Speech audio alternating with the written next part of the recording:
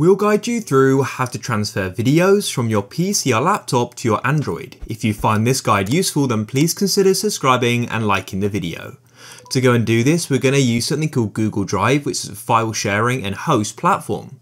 So go and open up your web browser like so, and go and search for Drive, or even go and search Google Drive to be more precise, and go to the site. And here we are. You will need a Google account to go and access this, and ideally go and use the same Google account which is on your Android already. It just makes it easier, but you can always add another one. And come over to the left and select My Drive, and go up to the top left and click on New Folder. I'm then going to name this PC Videos, but you can name it what you want, and I'll go and click Create and double click on it. I'll then go to the top left and click on New, and click on File Upload.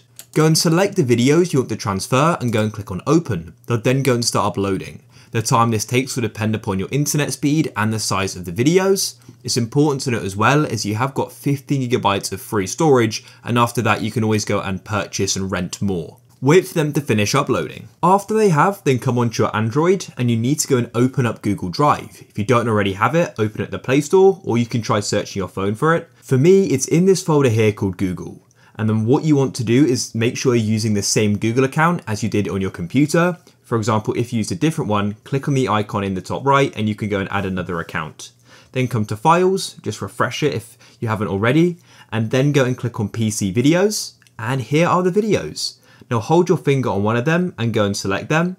You can click on the select all button in the top right as well, and click on the three dots, and we can then go and click on download and go and wait. After they've finished, it will say downloaded to files, and then if I go into our gallery, here is one of the videos here. It's important to note that they'll be sorted by the date on the file themselves, not when you downloaded them.